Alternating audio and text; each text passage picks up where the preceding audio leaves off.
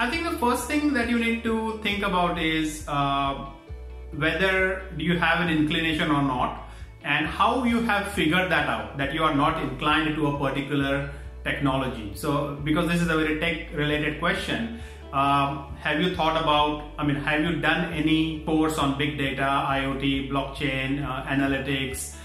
What made you feel that this was not the right, or you don't have the inclination for doing it? So that is the first thing to think of.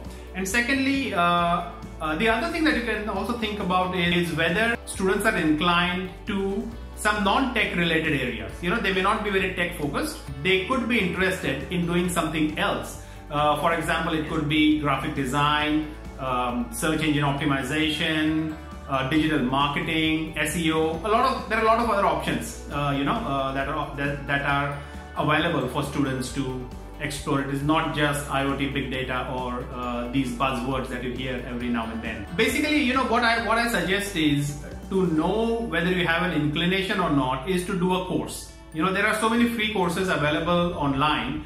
Maybe it's Udemy, Coursera. There are numerous other sites where you can go and learn some courses and see what you really enjoy doing. And also, one thing to keep in mind is think about a long-term view. What is your niche? How do you see yourself in the future?